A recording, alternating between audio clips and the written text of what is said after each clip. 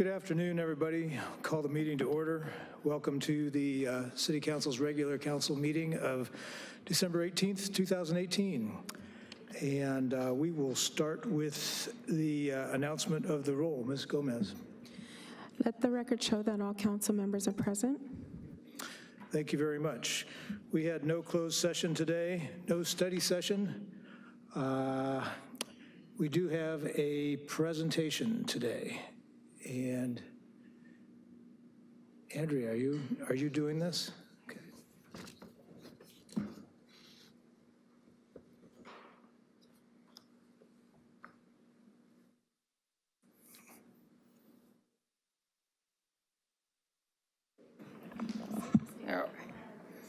I'll sit right there, even though I'm not tall.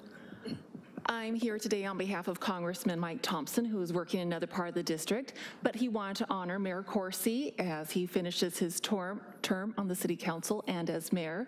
So I'm here to present with you a congressional resolution that's been read on the House floor and submitted to the National Archives. And I'll read just a small portion of it, where Mr. Coursey was elected to the Santa Rosa City Council, has served as vice mayor and mayor. During his tenure as mayor, Mr. Coursey oversaw the annexation of Roseland, the reunification of Old Courthouse Square, and has led our community in the immediate aftermath of the October 2017 wildfires. Mr. Coursey has held many committee positions, as well as everything else, so partnership and policy. You've done a lot. And he closes as, Mr. Speaker, Mr. Coursey is an admirable leader who is dedicated to serving our community and is therefore fitting and proper that we honor him here today. So thank you for your service very much. Thank you very much. And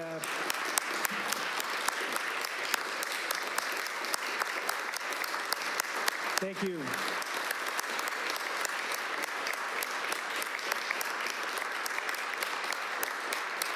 Don't make me use this. Thank you very much, Andrea.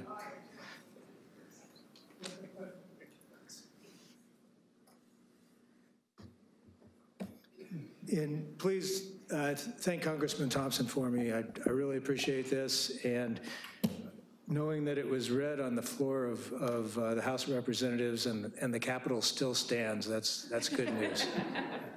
Thank you very much. We'll move on to staff briefings. Is there a fire recovery briefing? Yes, there is a couple of presentations. The first, I'm going to ask Jason Nutt and Eric McHenry to come down and talk council and the community through a new dashboard.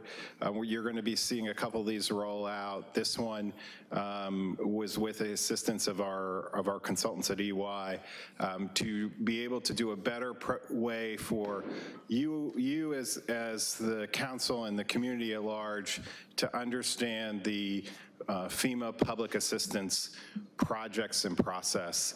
And I will turn it over to Mr. Nutt and Mr. McHenry.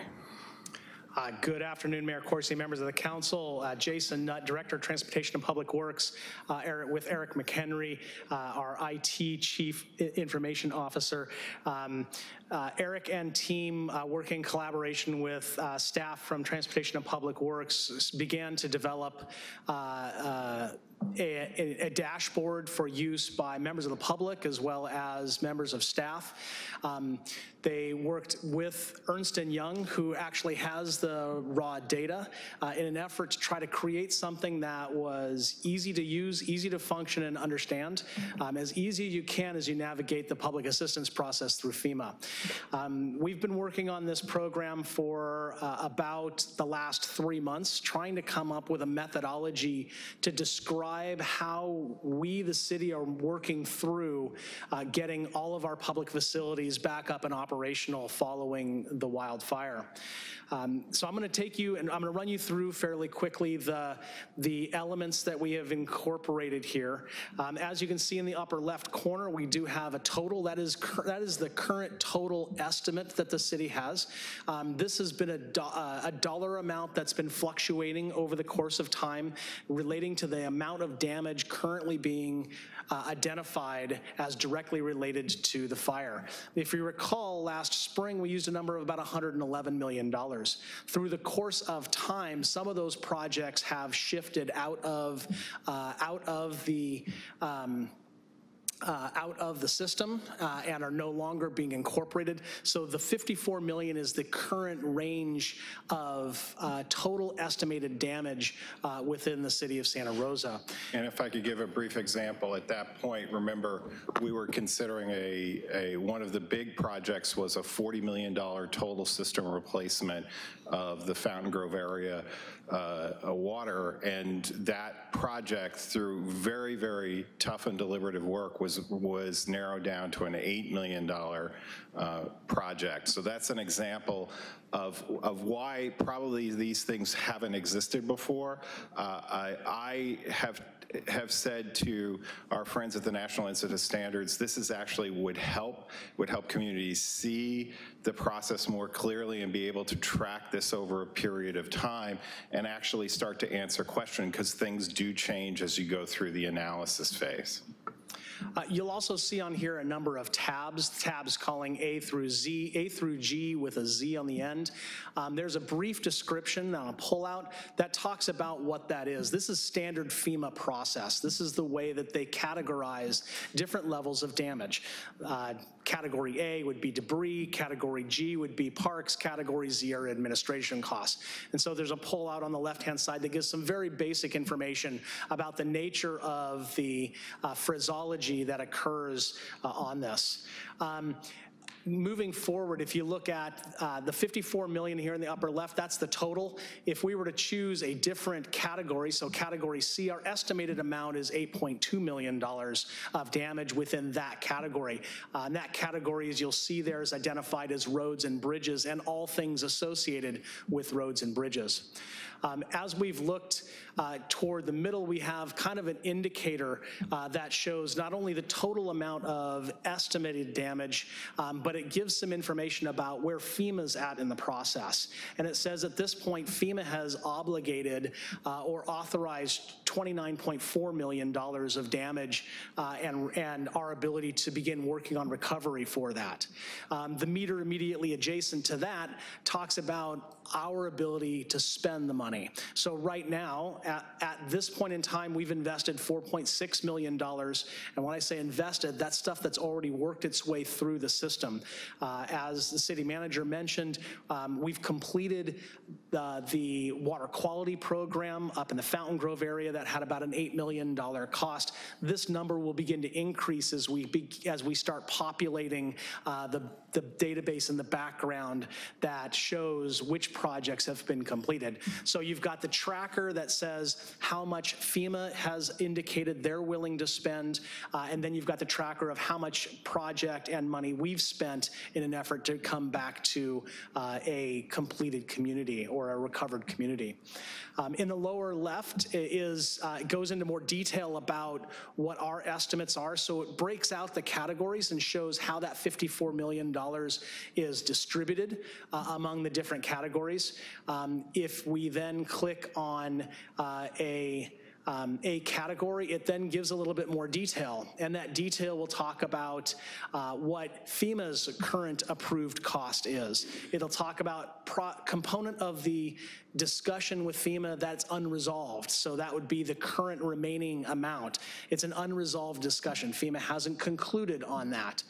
Then you'll have a component in there that talks about the approved for funding, which is their actual obligation amount. So the obligation amount and the approved costs may be slightly different depending upon the specific project type, and so that's why we've got two different categories there.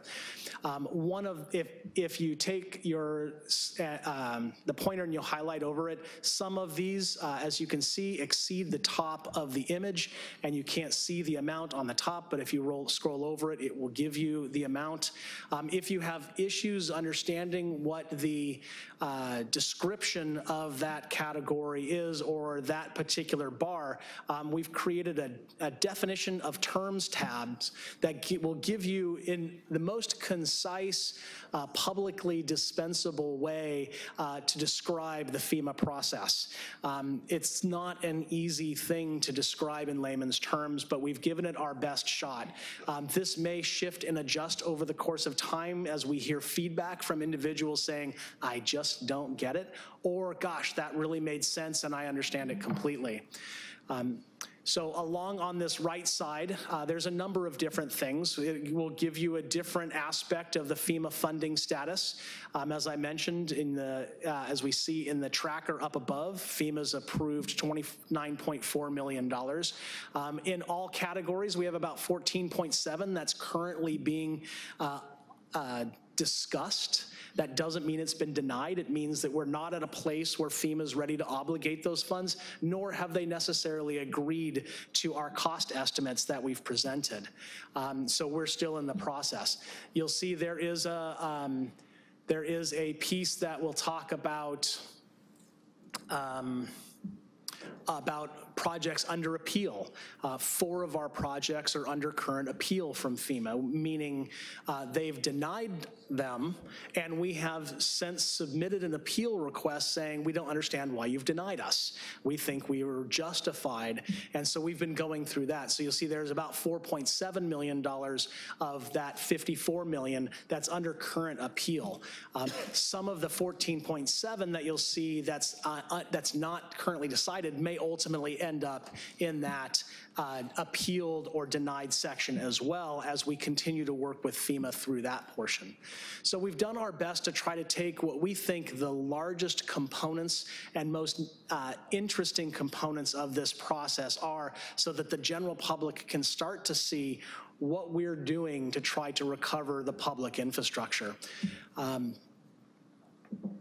And so we've just taken a couple of different, some of the different tabs just show the information in different ways. So if you look at each of the categories and where we're still trying to figure out how to navigate some of those, we've got quite a bit in our category F, which is our utilities section that we're still trying to get FEMA to clarify, to approve, and to move forward with. We may have spent funds that aren't currently obligated at this point. So for example, the water quality component, part of this $4.8 million in this image is work that's already been completed that we had to in order to get residents back into their homes in a safe way so that we could lift the water quality advisory. But we're still waiting for FEMA to obligate those funds so that we can request reimbursement. So this is a methodology that we're using to try to provide more information. You can go one step further if there's a specific project that you're interested in seeing. In the upper right corner, this links to our CIP database. You can click on one of the red dots and it will talk about which project it is that's listed in our capital improvement system. It will discuss what project type it is. It'll talk about which phase of the project it's in and what we think the estimated dates of completion will be, and it will give some basic information. So we've done our best to give folks not just information about the broader component of recovery, but then also being able to look at individual project level information. So that's where we're at. Like I said, I thought Eric's team did a fantastic job of integrating comments from a number of different sources, data that's been collected over the course of time in various spreadsheets. Ernst & Young did a fantastic job of helping us collate all that data. And Jamie Smedis, who's our marketing outreach coordinator, tried to make it look presentable to the public. So it was really quite a team effort, really pleased with how this ended up. And with that, I can answer any questions or hope to answer any questions you might have about this. And before we turn it over to questions, this, as I said, is the first in several dashboards we're going to be rolling out. A subsequent dashboard will be talking about the amount of staff hours that have been spent, and we will continue to track those on the recovery process and on mutual aid going forward. You're going to be entertaining an item later tonight tonight that is about extending our services for the final time with Ernst & Young, the consulting team. After they leave the city, those responsibilities fall back to staff. And as you see, these projects are far from completed. There are going to be a huge amount of time and energy spent by staff in managing this. As we said early on, this isn't a 1 or 2 year process. This is 5, 8, 10 years in the process. And one of the things I found interesting is that this work hadn't been done before. And I think one of the reasons why is that this snapshot in time is going to change. It fluctuates. It fluctuates based on, as you heard, damage estimates, project scope, revision of project scope, negotiation with FEMA. I'm not sure our partners at FEMA would be 100% happy about this presentation, but that's where we are.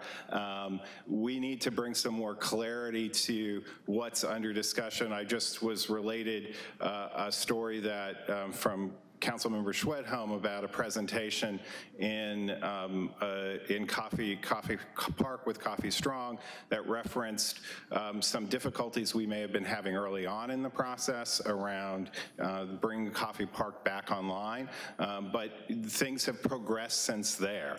This team has spent an incredible amount of time actually making the turf eligible. Because traditionally, things like lawns are not eligible. We spent a long time arguing that this was an engineered system that was irrigated underground. It wasn't just simply grass planted. So those are the types of unfolding conversations that staff has been wrestling with.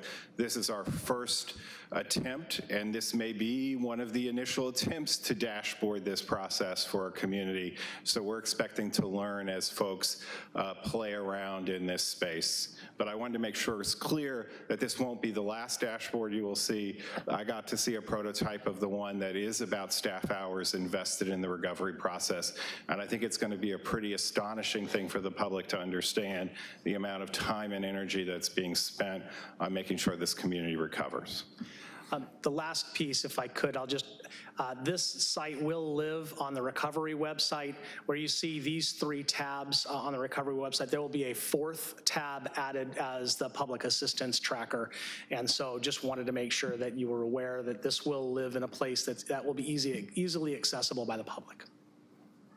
Thank you, Mr. Nutt. And I want to appreciate Mr. McHenry and your team also. This is a tremendous amount of information in one place. That I think will really be helpful for all of us to understand this process as we go through the next few years. Jason, do I understand this is not publicly viewable on the site now? Right now, it is not. We took it down. We started with a draft because we wanted our partners at Ernst & Young to be able to view it. We've since taken it down now that they've had a chance to see and work through that piece so that we could build it. There was information that was conflicting. There was language in there that might not necessarily have been easily understandable and relatable. Some of the words that we use internally between us and our consultants, as Mr. McGlynn said, might not be acceptable language in front of FEMA. And so we've spent quite a bit of time, and it sounds silly, but what we've learned with FEMA and Cal OES is semantics are very important. And if you say something even, or you note something that's slightly off of what they would expect, it can become a fairly substantial issue. And so one of the things, for example, that you'll see here is an appeal that we're working for on our road maintenance or our road repair relating to the debris emission. When we early on started discussing how the damage was occurring, because the tools that we use are related to life and longevity of a roadway, when we try to describe the damage, we were using terms based on life and longevity. FEMA doesn't like those words. Not only do they not like those words, the minute you say it, they latch onto it and never get rid of it. Even though it may no longer be relevant, it is truly damage. So we wanted to be very careful before we sent this live that words that we knew were going to be sparks were taken out of the mix. And since we'll be on break for a period of time, we do want to roll this out as soon as possible, so they will be public, but we wanted to make sure that we had this moment to show council that we're working on it and that this is going to be rolling out, so it wouldn't be surprised over the next week or so when we do roll it out. I think just in FEMA's defense, FEMA does not pay for loss of useful life. It is explicit in their regulations. They pay for damages. And again, this is sort of the learning experience, but also the challenges you face, the vocabulary you use, and you're familiar with may not be eligible, and thus creates issues for you. And that's why we do have to work through these processes together with our partners. Ms. Combs. Thank you. And thank you very much for this. It's really helpful. It's helpful that it will be up and easy to access when the time comes. It's useful, particularly if we can keep it in the context of other things that we're doing moving forward. So I look forward to referring back to this. Because I look forward to looking back to it, and I suspect other people will also, you have clearly explained where it is.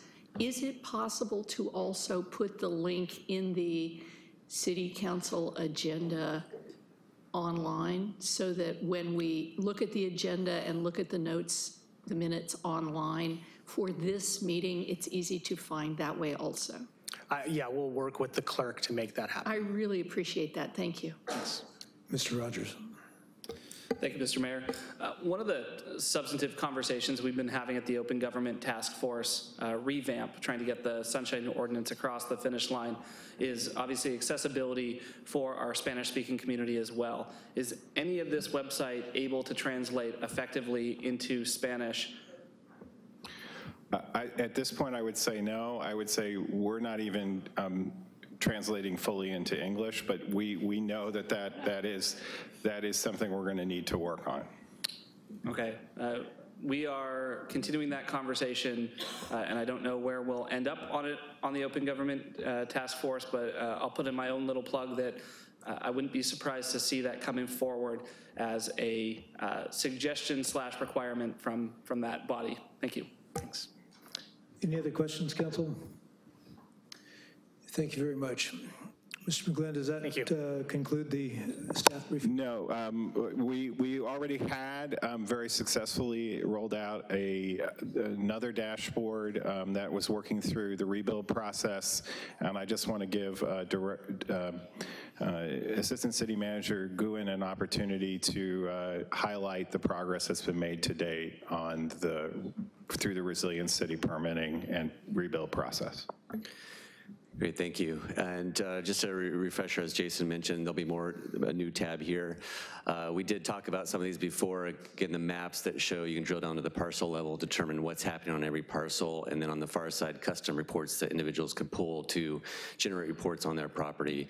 And these are things we are extrapolating citywide, and so you're gonna start to see these roll out citywide for all building and construction tracking of activity around citywide. So it's something that has been increasingly gaining traction.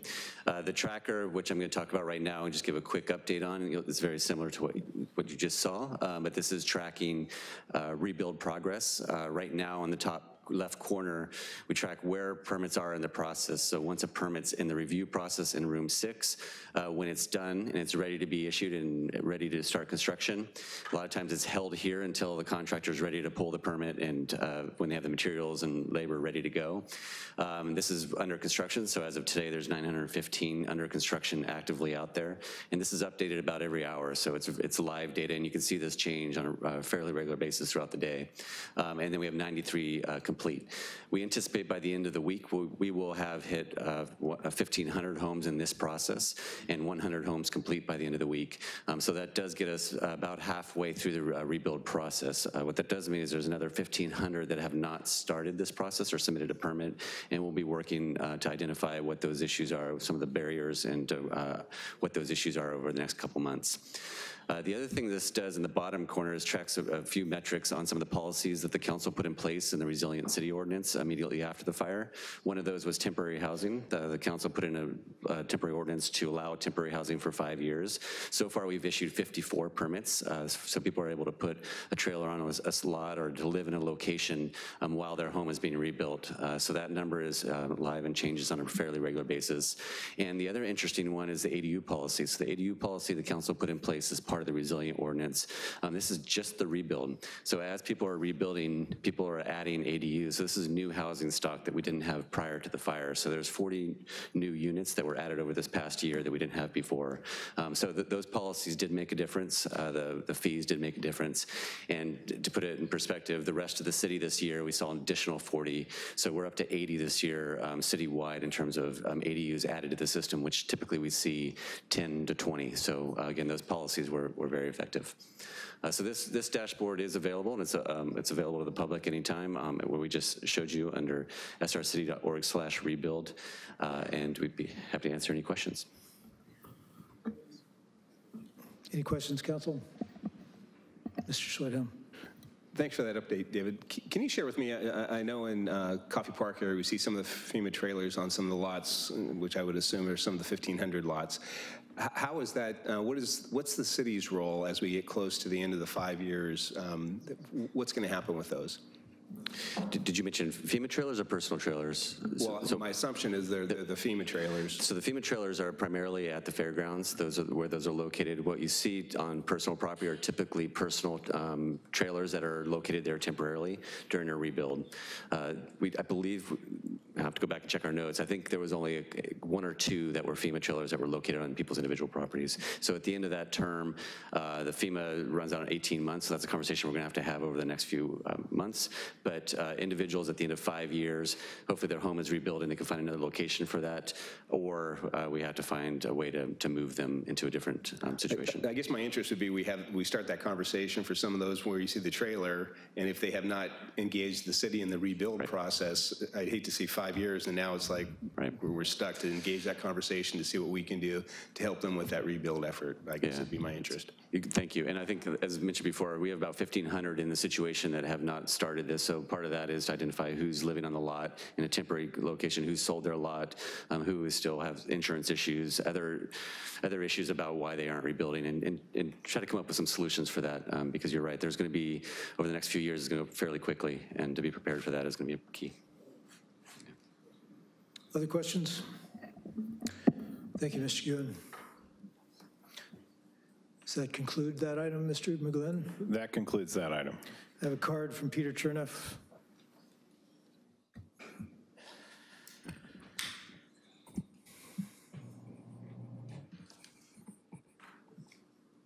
To Mayor Chris Coursey, sincerely, good luck.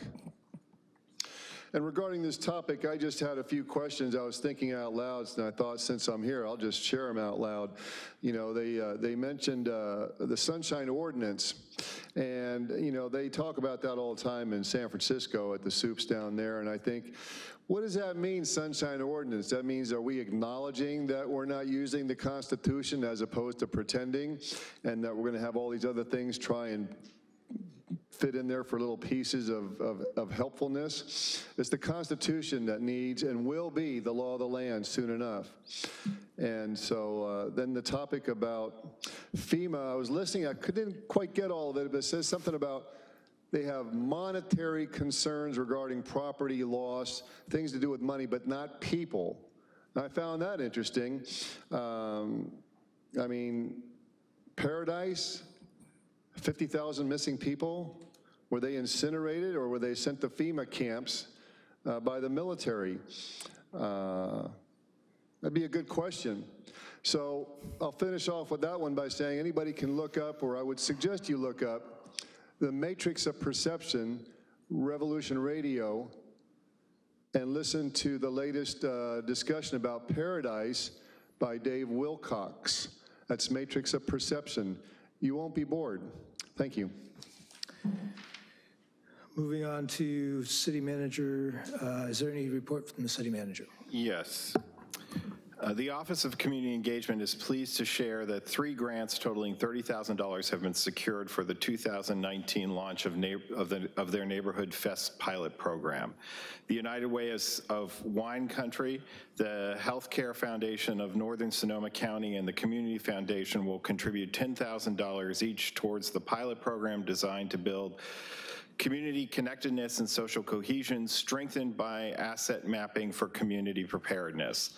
The pilot program will include 8 Santa Rosa neighborhoods: Aston South Park, Burbank Gardens, Junior College, Moreland, Ridgeway, Sherwood Forest, Sunset Avenue in Roseland, and West End neighborhoods.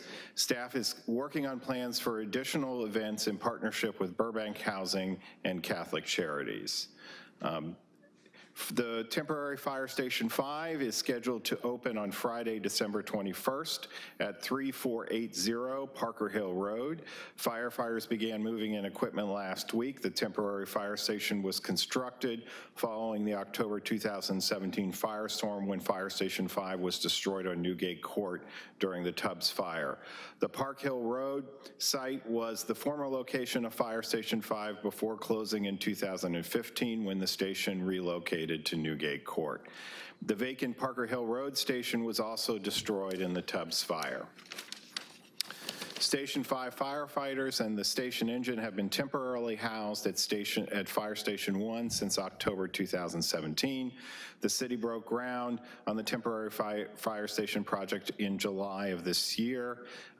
The city of Santa Rosa continues to work on a plan for rebuilding a permanent fire station, including the exploration of potential new site opportunities that will better meet the needs of the community. Planning and Economic Development. Santa Rosa was selected by the Council of Infill Builders to receive the 2018 Community Infill Champion Award for leadership above and beyond in rebuilding and building a vibrant and resilient city. The city was acknowledged for the work it has done over the past year to put in place policies and processes to support the rebuild, and for the work it's done aggressively putting in policies, fee structures, and processes to support downtown infill housing. And finally, the Finance Department is proud to announce that Ken Nadeau won the statewide California Parking Professionals Association Award for Parking Professional of the Year. Congratulations to Kim. Thank you, Mr. McGlynn. All pieces of good news, and particularly the community engagement grants. That'll be a really good addition to that effort. Any questions from the council on this? Ms. Gallagher, do you have a city attorney's report? I do not have anything to report this afternoon. Thank you. Council, any statements of abstention tonight? Okay. Mayors and council members' reports. Anyone down here? Mr. Olivares. Thank you, Mayor. I do want to report that on Saturday, I'm not Vice Mayor, I think he used to be a Vice Mayor. Councilmember Sawyer and I attended the Emerald Cup. Very, very well-attended event. From what I understand, they have a contract for 5 years with the fairgrounds for that event. So I'm hoping maybe after the first of the year, we can reach out to them and see how the city can work with them. I suspect there's quite a bit of an economic impact to Sonoma County and Santa Rosa. So it's, I think it's something that we need to look at in the coming year. Thank you. Thank you. Mr. Sawyer. Thank you, Mayor. And I was there with Councilmember Olivares, and I was absolutely taken aback by the popularity, the numbers of people, the calm nature of the event, and then I know there are stereotypical reasons why that may occur, given the nature of the event. But indeed, it was special to see the fairgrounds sold out. I mean, I was standing there with one of the organizers, and he got a phone call on his cell phone, and he said the event sold out. And this was at 1:30 in the afternoon, which meant that no one else would be allowed entry into the fairgrounds because of the sold-out nature of the event. And I think that speaks to the popularity, economic development in the city of Santa Rosa. I'm looking forward to hearing about public safety issues. I haven't heard any report yet, any kind of anything either in the newspaper during or after.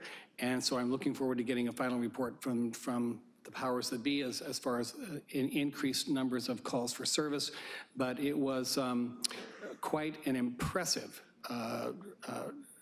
event and very well run, and I was just, it was pretty impressive.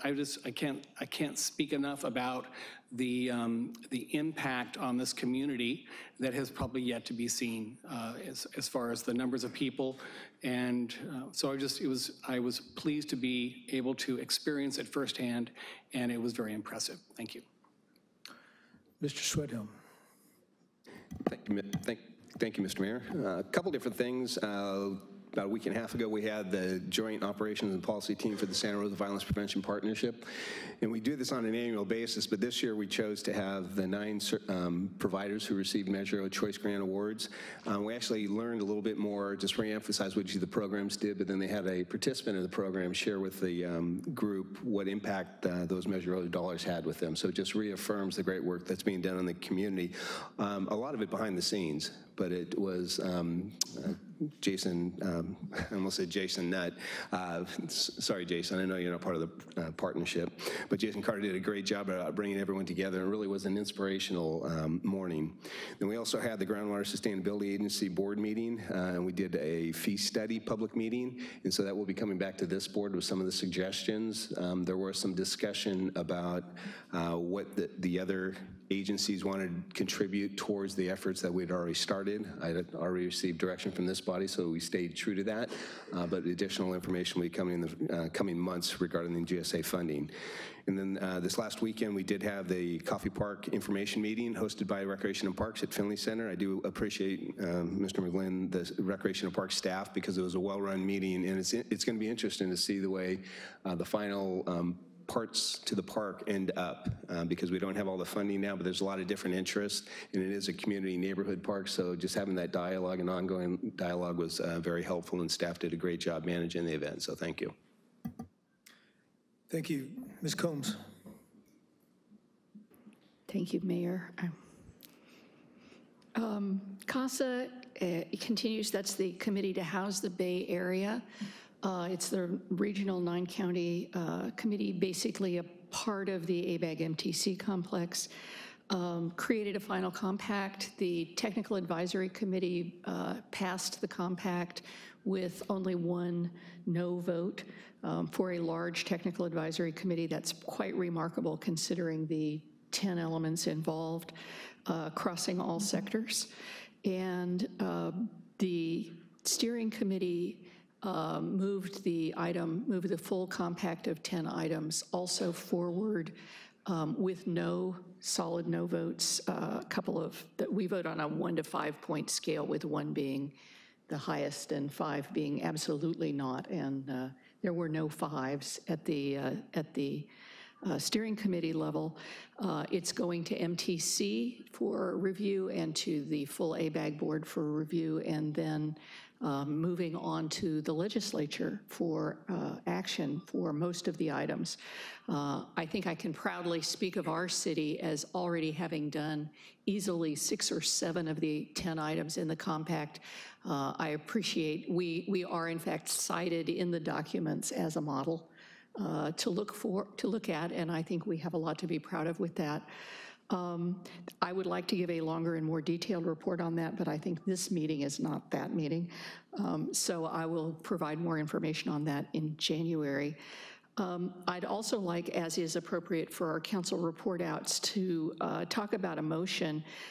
We had made a specific motion regarding reviewing the Community Homeless Assistance Program and the Bennett Valley Senior Center Shelter, and it had gone through all of the steps, but continues to not appear on the agenda despite having gone through all of the steps. My understanding is that the reason it doesn't get agendized is because we failed in making that motion to set a date. So I would like to ask that we amend that motion so that we have a date, if staff is able to provide this by January, that we do this by the end of January. We need to have that as a council discussion. We've been waiting a number of months. I think we started the conversation about this in August. So I'm looking for a second for. Second. Thank you. I'd also like to note that the discussion as it shows on the list doesn't show the safe havens or bridge housing or limited temporary encampments piece. And I wanted to be clear that I viewed the motion as it was originally made as including that. So what I'm doing now is just asking that we set the deadline, and I appreciate the second. My understanding is that's all I needed at this step. Thank you. Yes, Mr. Rogers. And if I could, Mr. Mayor, we've heard a little bit about the compact from CASA. You've been giving us updates. At what point would it be appropriate for us to have a study session to get more information about what's actually in it? Because I appreciate the updates, but it's not really a substantive conversation that allows us to. And I think we do need to schedule having a study session or a report item so that we can send a letter about the items, send our opinion in about the items. I have done that separately as a representative, but I think we need to do it as an entity because we will be working with the signing ceremony is mid-January.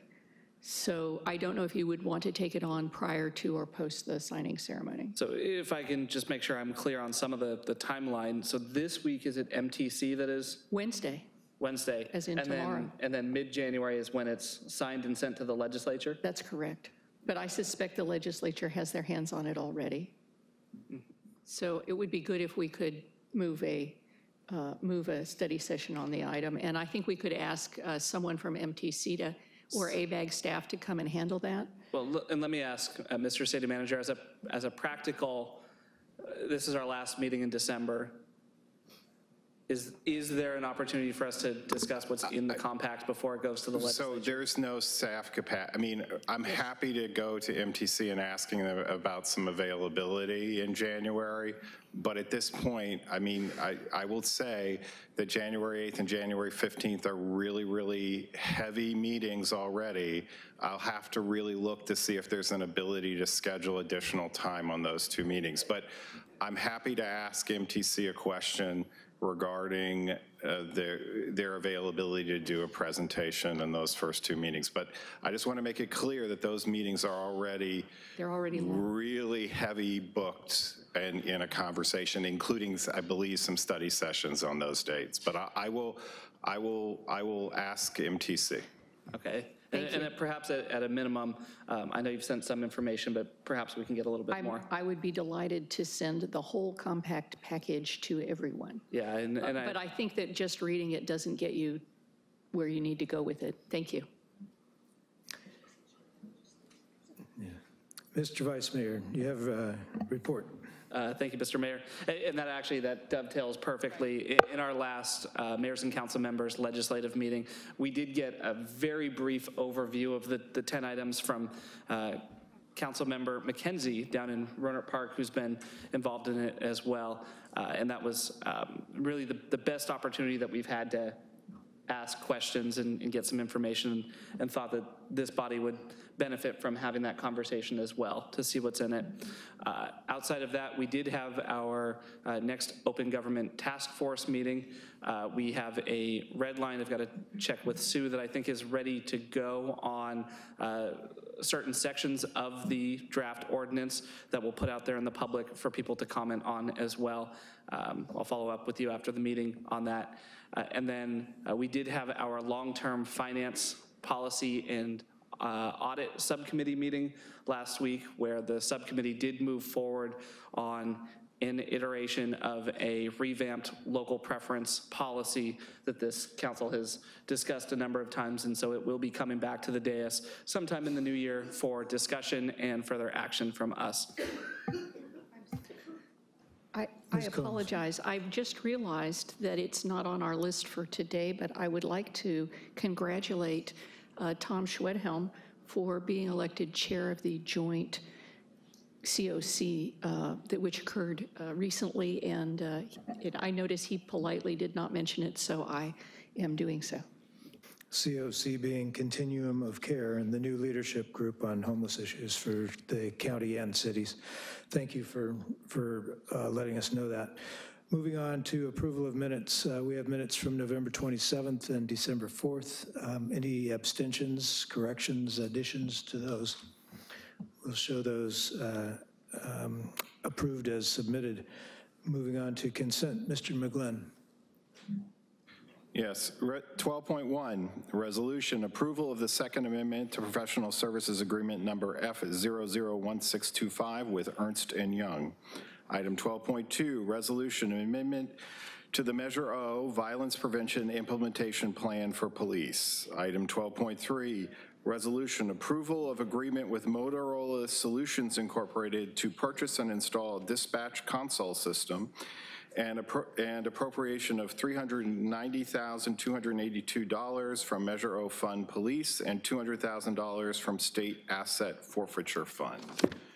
Item 12.4, resolution approval of the First Amendment to Professional Services Agreement number F001748 with HROD Incorporated DBA MMO Partners.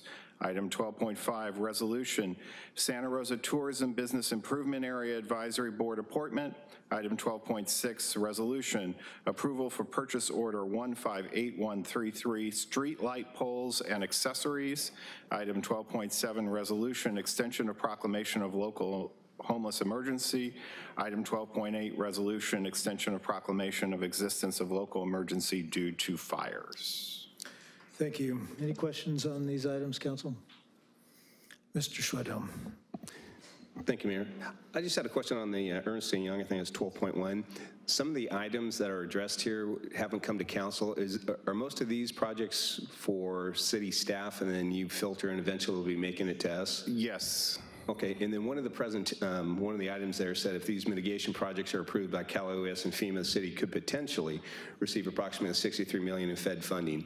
Would that be on the dashboard? How much reimbursement from the federal government for Ernst & Young so be on that dashboard? So that dashboard was PA projects, not mitigation. That's going to be one of those future dashboards, but okay. Yes. But yes. I don't want to lose sight of that and see how much we actually do get back. So absolutely. I appreciate that. Thank you. Other questions, Council? Mr. Cherneff.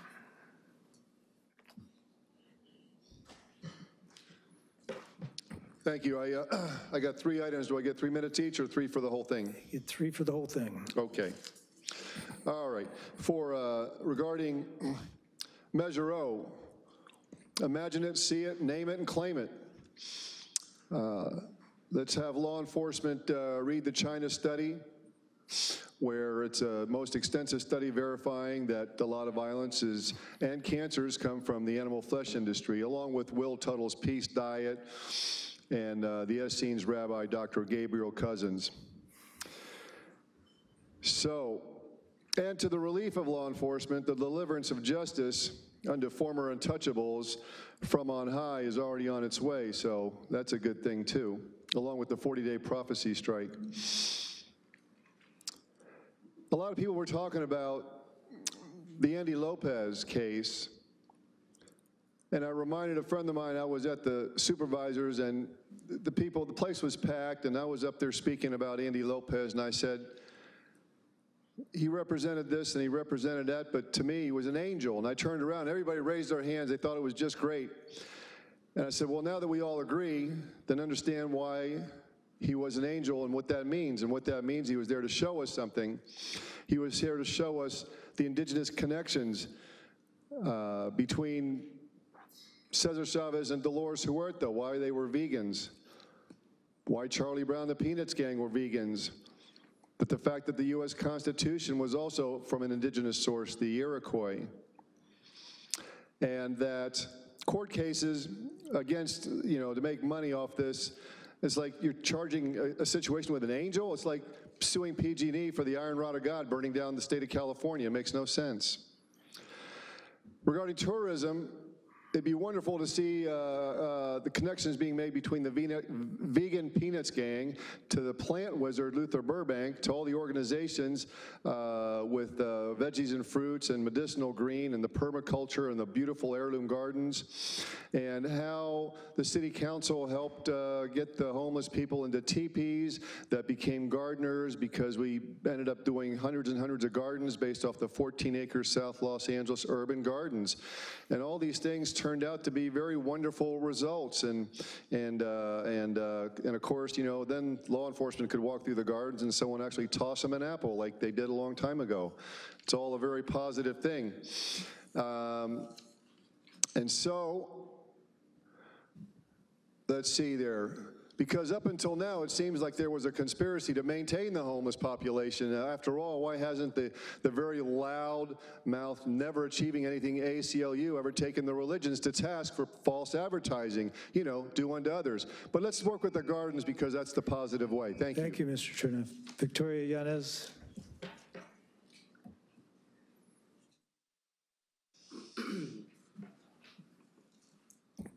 Thank you for allowing me to speak. I'm a member of Homeless Action ! And I'm very disappointed that we're suffering this winter with people straggling in the street. I'm sure you've seen them. People that have to take off their shoes because they're too wet, and take off their clothes because they're too wet, and throw away their blankets because they're too wet. If they find an eave to camp under or to put their tent under to protect them from the rain, the police will come by and move them and throw away their property. And now, if nothing's going to be done for people, basically, nothing's going to reach the streets from all this money that has reached us, or from any collaboration the city and the county can do together to override whatever processes are becoming too slow to save some lives.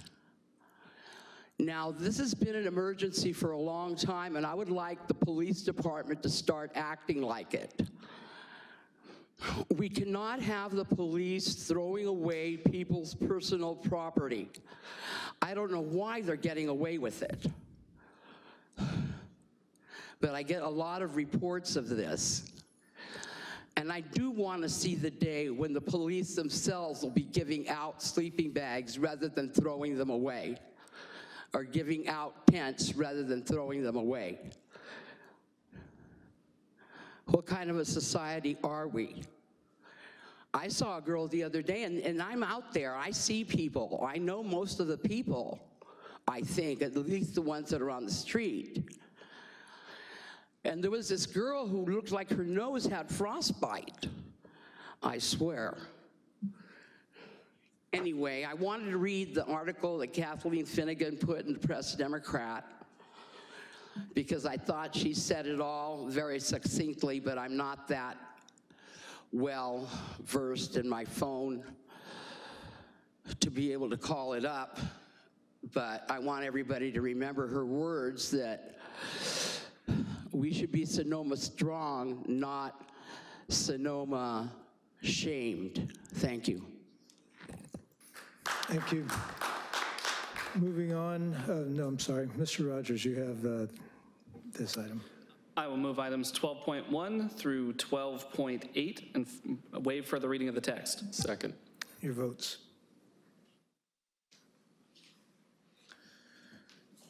And the consent items are passed unanimously. It is 5 o'clock, time for public comment on non-agenda matters. We'll start with Peter Chernoff.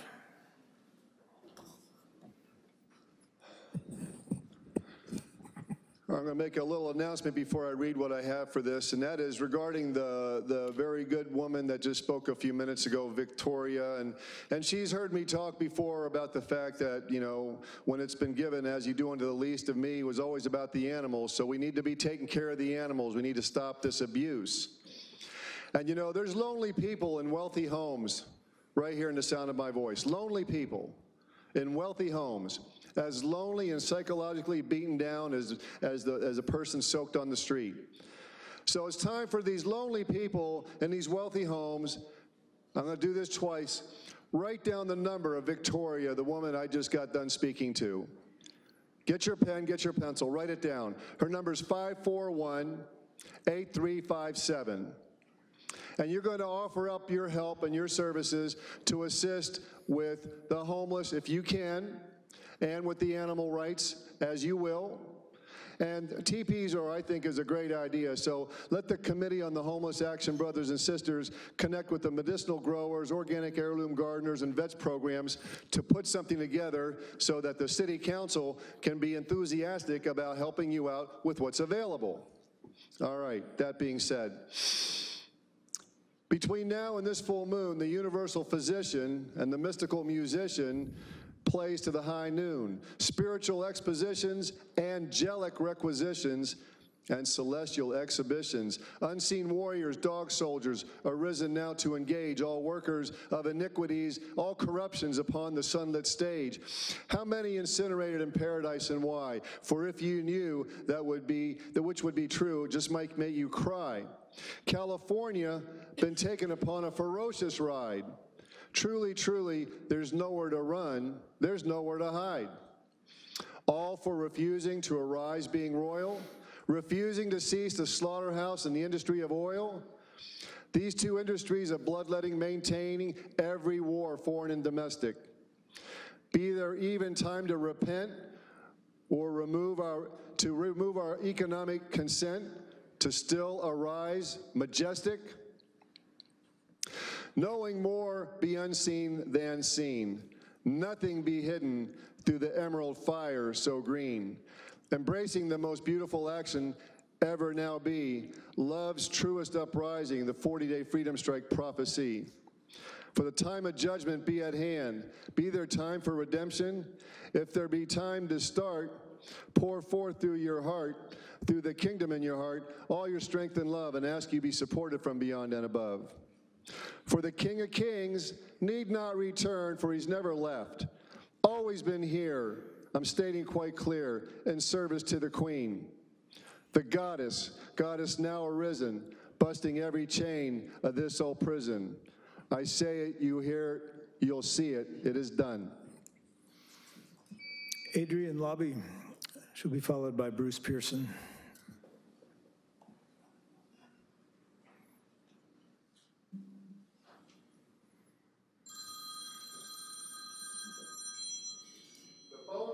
The spirit is singing. It's for me. Arise, arise.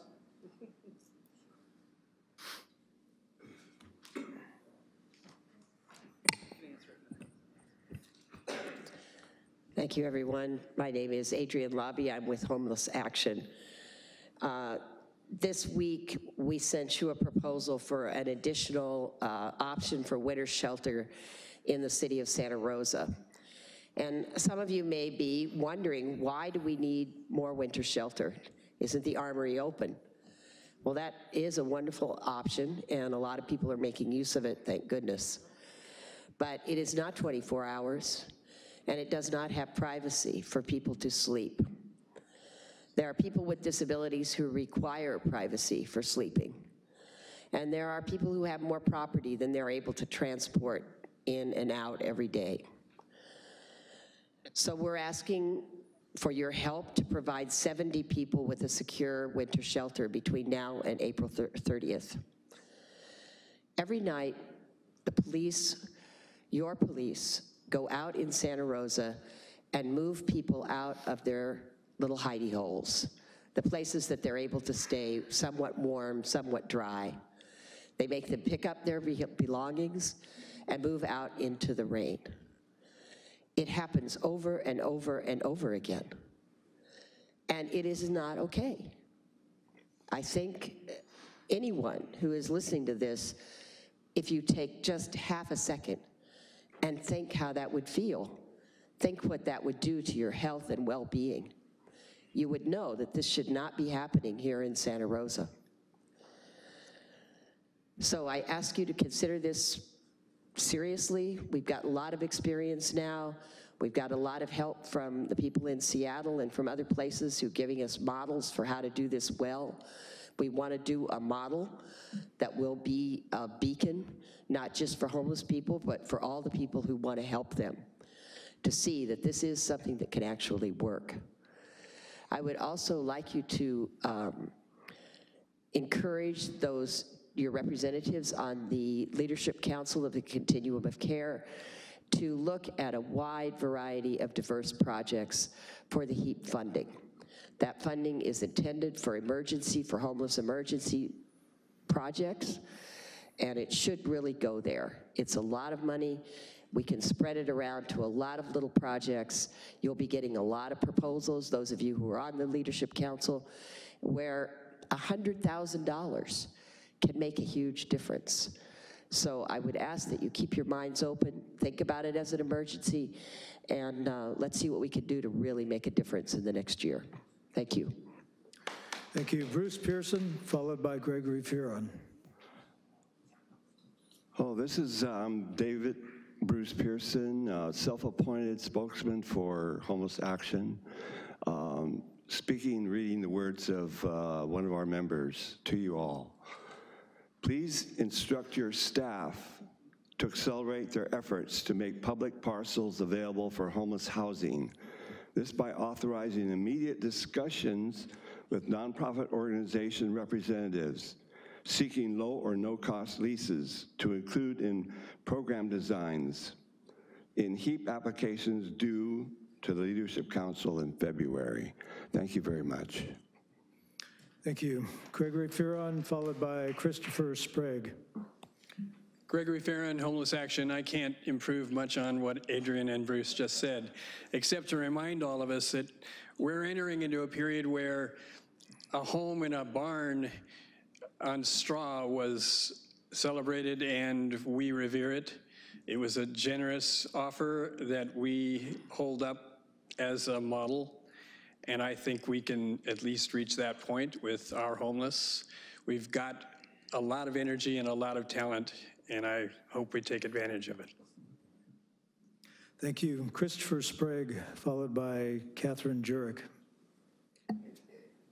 Hello, everyone. I'm not good at public speaking, so I'm just going to keep my face down and read what I see here. But my name is Chris Sprague. I'm a 40-year-old resident of Lake County. As most of us know, we have had a fire crisis here in California, which has hit Lake, Sonoma, Napa, Mendocino, Butte, all of California. I have never witnessed nor experienced this new normal or no-end fire season. Oh, sorry, is this better? Okay. I built and patented a fire suppressor that goes on utility poles. What it does is it affects it from catching fire, falling, creating a dangerous system or it's a problem for the community. It protects from incoming fires and when starting at the transformer in case of a blowout. Right now I'm patent protected. I own the IP on it. And basically I'm just trying to get it out there to the powers that be to let it know that it does exist, to the community it does exist. And I just want to get it out there and hopefully someone get to me, excuse my voice, and hopefully get on the pole and save some lives. And that's it. Thank you. Catherine Jurek, followed by Elizabeth Nealon.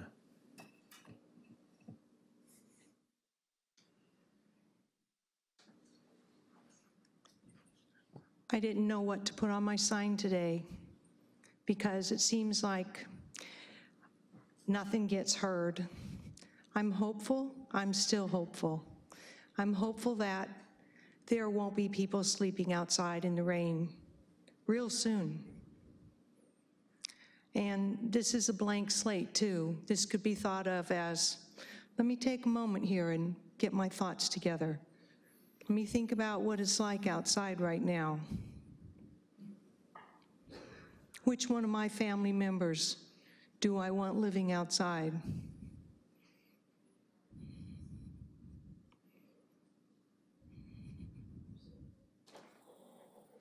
Which one of my enemies do I want living outside?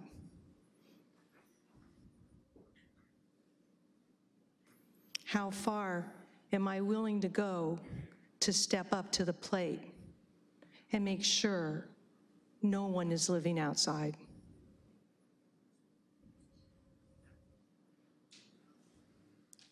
You've heard a lot of my friends talk about money coming in to our county and our city. Let's use that money for the emergency situation it's expected to be used for. Try some ideas, plan things, step forward, and do the right thing, like Bob Aronson did in front of you. He couldn't morally not say the right words of the atrocity that's going on in regards to human rights right here in our city and our county, where we have enough money to take care of every human being with dignity.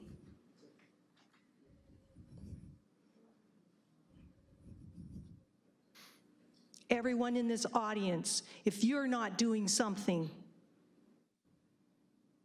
to protect the rights and dignity of every human being, you need some time to think too. If you go home and sleep comfortable and don't look in the eyes of people who don't have a home or comfort, you need to think, because we're all humans. We live together. I taught kindergarten. In kindergarten, all kinds of little kids, and they all get to have their own way of being and of living, and they all get embraced. That's the job of a kindergarten teacher. I think the City Council has the same job of the people who live in our county and our city. Thank you. Elizabeth Nealon. Oh my God, this thing is way too high. Let me push it down. Oh, heavens, heavens, heavens. Well, I'm here to represent the raging grannies of Sonoma County, and my good friend Anita is going to stand here with me, and we might even sing together, right? Yes, okay. of course. Here's a song for you guys. There's a cycle, there's a cycle, there's a cycle of abuse. Guns and beatings, harsh mistreatings, there's a cycle of abuse. How to break it, that's the question for all people far and near. So everyone on the planet can walk safely without fear. We as grannies take the challenge, and with thought we do reflect on a world full of awareness and of mutual respect. Now all people have a mission in this universal scheme to enlist all of our children to embrace this global dream. Yeah, cycle of abuse. I guess we've all been exposed to it throughout our lives, especially if you watch television. But the cycle of abuse involves a honeymoon phase, and some of the people live in that all the time. But there's also the tension building phase, and then there's the actual episodes. That's what the cycle of abuse is like. There's tension, there's a violent episode, and then there's a little honeymoon period. But then again, sometimes the honeymoon period goes away and there's just tension and episodes, tension and episodes.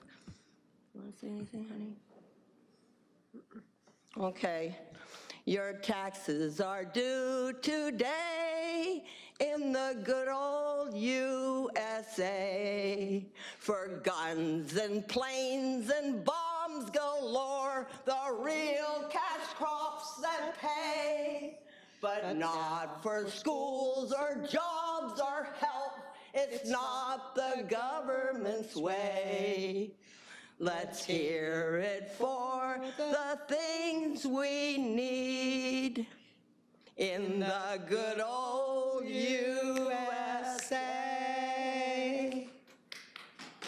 think we're done. There is this other little ditty. Money, power, living like royalty. What a gold mine dealing in weaponry. Missiles and guidance systems. Sorry, ladies, but the tape has run out on that one. Moving on to our public hearing tonight. Mr. McGlynn. Item 15.1, public hearing, one-time 12-month tentative map extension.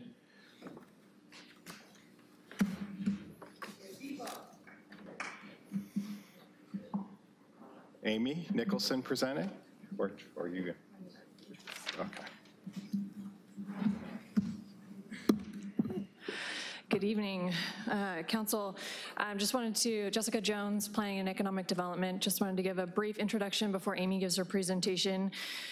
As all of you will recall, in April of this year, in support of the city's residential development goals and policies, the council added Chapter 20-16, which is the Resilient City Development Measures, to the zoning code.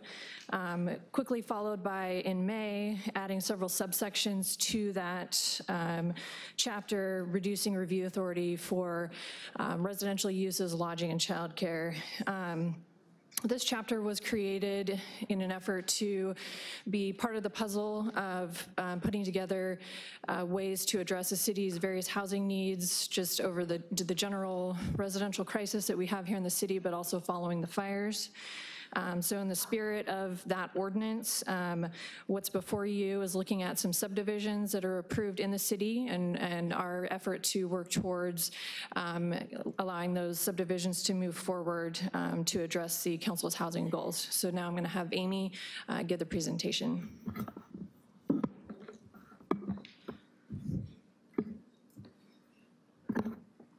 Okay, thank you, Mayor Coursey, members of the council.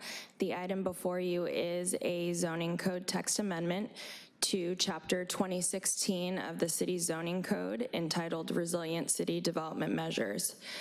This ordinance would allow for a one-time automatic 12-month extension for approved tentative maps and associated entitlements. This automatic extension would substitute for one existing extension allowed under the city code. And so currently the subdivision code allows for 5 one-year discretionary extensions, and this automatic extension would count for one of those 5 extensions. This text amendment has been formulated to help address the housing needs citywide following the fires of October 2017, and to assist due to both the shortage of labor, materials, and also professional services being experienced in the region. As you know, in June of 2017, the council adopted its priorities, including the implementation of a comprehensive housing strategy to address unmet housing needs. In October of 2017, the Tubbs and Nuns fires damaged or destroyed approximately 3,000 residential units and 100 commercial structures. In December of 2017, the council held a study session regarding what eventually became the Resilient City Development Measures Ordinance. And in April and May of this year, the council adopted the Resilient City Development Measures Ordinance in 2 parts. In November of this year, the Planning Commission recommended approval of the proposed zoning code text amendment before you this evening. Just to go into a little bit more detail of what the ordinance proposes, although it is pretty straightforward. Tentative subdivision maps, vesting tentative subdivision maps, and tentative parcel maps that were either approved or conditionally approved as of October 9th, 2017 would be automatically extended by 1 year. And this extension would also be applicable to any of the discretionary land use approvals associated with those maps, and that might include a hillside development permit or a conditional use permit for a small lot subdivision. And I do have a correction. There are some numbers up on the screen that show that this ordinance would impact 36 subdivisions. A few made it on the list that were actually approved after October 9th, 2017. And so this ordinance would affect 32 subdivisions and a total of 964 units. And up on the screen here is a graphic of the city. The pink triangles denote locations of the subdivision maps that would be affected by this ordinance. The zoning code text amendment was noticed in the Press Democrat and by email to the Community Advisory Board and was posted at City Hall. Adoption of this proposed ordinance is exempt from the California Environmental Quality Act pursuant to the 2 sections shown on the screen, known as the common sense exemption, and also consistency with a general plan and zoning ordinance. With that, the Planning Commission and the Planning and Economic Development Department recommend that the council introduce an ordinance amending City Code Chapter 2016, Resilient City Development Measures, to add a one-time automatic 12-month extension for tentative maps and associated entitlements to address housing needs within the city following the Tubbs and Nuns fires. And I'm happy to answer any questions. Thank you, Ms. Nicholson. Questions, council? Ms. Gomes. Thank you. Thank you for bringing this forward. It may, in fact, be very needed, so thank you. I have a couple of questions, though. Can you tell us what the exact vote of the Planning Commission was? It was recommended unanimously for approval. All of the commissioners were present and all voted yes? Yes. Thank you. Is the idea behind automatic that the individuals who need the 12-month extension don't need to request it? That is correct. They would not need to request it. They could receive a letter from staff that outlines the new expiration date of the map, but staff wouldn't go through the normal referral and review process, and they wouldn't pay the fees or submit the plans. I guess I'm asking is, maybe I didn't understand the answer. Do they have to say they want an extension at any point, whether or not there's, even if we have no fees associated with their telling us that? No, they do not have to request it. Okay, so my concern, I'm happy with this. I don't want to say no to this. My concern about ever doing this again is it's really important that we not tie up land that people might want to put housing on. And so it sounds like that would make this a yes. But if someone's holding land and they have it tied up because they have the map extension and someone else is interested in doing something with that property, this delays them a year. So I'm real concerned to know, it seems to me appropriate to give a kind of automatic extension to people who want it, but if the person is not planning on moving their map project forward, why would we give them an automatic extension if they're not planning to move it forward? Do you understand what I'm asking about? Yeah. Okay. The one thing to note is that it would not preclude a new application coming forward, even if there was an approved project on that site. If somebody wanted to come forward with a new map or a different type of project, they could do so. Okay. I just think we should at least say, do you want it, before we give it. Just seems makes sense to me. Thank you. Other questions? And I want to make sure I understand this completely. When you have an approved subdivision, you can extend the time on that by 1 year, 5 times or 4 times. This basically stops the clock from October 9th of 17 for the first year.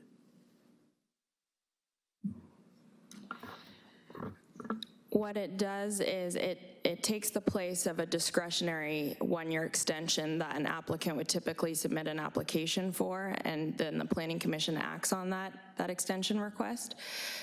So currently, any map that would benefit from this is somewhere in the planning and economic development's process of it's undergoing review or it's currently valid. And so this extension would just automatically apply to any of those maps that were valid, whether or not, I think the logistics will probably be determined in our department on a case-by-case basis, depending on if they recently submitted an application or if they're due for another application since they were all approved at different times. Okay, so it wouldn't have to be for the first year. Correct. Thank you.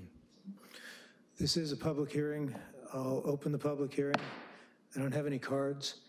Does anybody want to speak to this item? Seeing no one rise, I'll close the public hearing, bring it back to the council.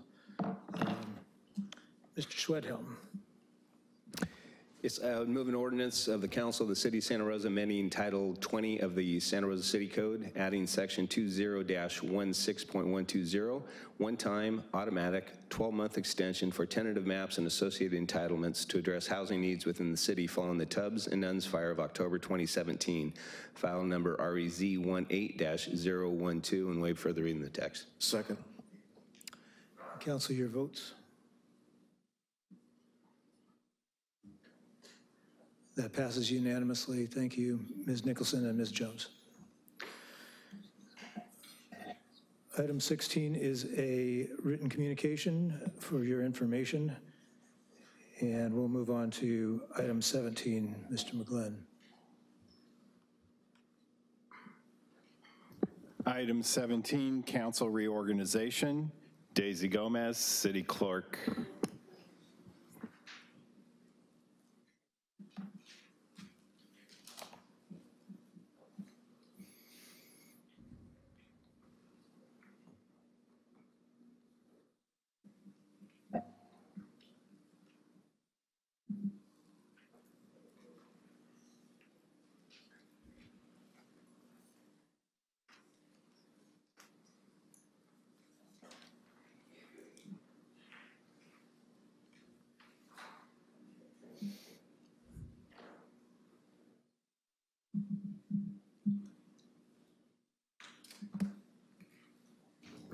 Good evening, Mayor, Council members. Tonight we are declaring the results for the general municipal election for November 6th. The November 6, 2018 general municipal election was held pursuant to the City Santa Rosa Charter, Section 30, and also the State Elections Code. Sonoma County Registrar of Voters has canvassed the results of the election and has certified the results. Following the completion of the canvass of votes and before installing the new officers, the City Council must adopt a resolution declaring election results for Council Districts 2, 4, 6, measures N and O. So it's recommended that the Council, by resolution, adopt the results of the general municipal election of 3 specific things. 1, electing each for a full term of 4 years, John Sawyer for District 2, Victoria Fleming for District 4, and Tom Schwedhelm for District 6 of the City Council. Excuse me. Declaring that Measure N related to housing bond did not pass with 2/3 majority vote, and declaring that Measure O related to sales tax did pass with the majority vote. And I'm here to answer any questions. Any questions, council? Have no cards on this. Mr. Oliveris, do you have the motion? Thank you, Mayor. With pleasure, I move a resolution of the Council of the City of Santa Rosa reciting the fact that the general municipal election held on Tuesday, November 6, 2018, declaring the results and such other matters as provided by law, and waive further reading of the text. Second. And your votes.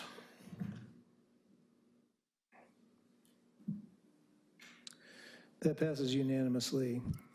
At this point, is council member comments on the election, and I'd just like to start off by congratulating Councilmember Sawyer, Councilmember Schwedhelm on your reelection, and also to almost Councilmember Fleming, who will be taking a seat up here shortly. Other comments, Council? Ms. Combs. Thank you, Mayor. And yes, congratulations are in order to the continuing and to the new council members, but I would like to make a statement to you, Chris. As mayor, leadership is not just accomplishing what you set out to do, but also how you respond in an unexpected crisis. And I am grateful, Chris, that you were our mayor when the tragedy struck our city. Your deep roots in our community allowed all of us to benefit from your broad experience, both during and after the fires. As a columnist, you have been used to listening and also asking the right questions of the right people at the right time. And then you are also so skilled at articulating what so many of our community members have been feeling. You did this as mayor, and I thank you, Chris. You had a broader vision of how Santa Rosa could move forward with a leadership style that brought people together. You helped to create the climate of civility that we have had on this city council for the last several years. While we haven't always agreed on every policy item, the 7 of us have been able to work together more smoothly, and that is no small feat, and it is because of you. You helped us cross the finish line on a number of large, long-term projects, including the reunification of Courthouse Square, the annexation of Roseland, and something I personally campaigned for in the past, the neighborhood-based district elections. None of these achievements were a foregone conclusion, and you led our city and our staff patiently and steadily to bring them to completion. Because of the fires, your burden has been heavier than most mayors. You have carried it with grace and dignity. You have earned a skiing break. And I thank you again for your service. Thank you. Thank you, Julie. Mr. Schwedhelm. Thank you, Mr. Mayor. I also want to applaud your efforts in our journey together, being with Councilmember Sawyer, the class of 2014. We had a friendship prior to you with Press Democrat and me with the police department. But starting in 2014, as we started to go to more and more events together and then working the last 4 years together, very collaborative, and again, is very evident. We don't always agree on everything, but we treat each other with respect, and I really value your friendship and the content of what you've brought to the city. And I really think that those diverse opinions that we see up here from the 7 of us, and the fact that you're a big part of that, you've really helped me become a better council person, so I really appreciate the efforts and your leadership, specifically during the last 2 years of your mayorhood. Job well done. Thank you, Tom. Mr. Rogers. Thank you, Mr. Mayor. When I first ran and took office, I think one of the best pieces of advice that anybody gave me was that the issues that you run on are not likely to be the issues that you're asked to lead on. And I think over the last 2 years, we've seen that time and time again here in Santa Rosa. Some of them have remained from 4 years ago when you ran. There was no way to prepare somebody to stand up and lead in the worst of times that we saw.